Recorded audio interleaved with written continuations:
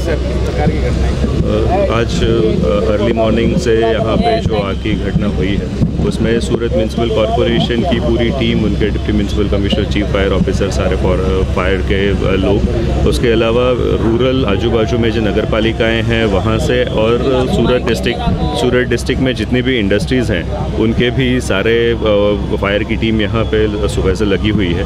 और textile market है, इसलिए इन्फ्लेमेबल मटेरियल जब तक नहीं होगा तब तक उसको कंट्रोल करना डिफ़िकल्ट है। फिर भी अभी कॉन्स्टेंटली पानी डाल के वहाँ पे प्रयत्न करें।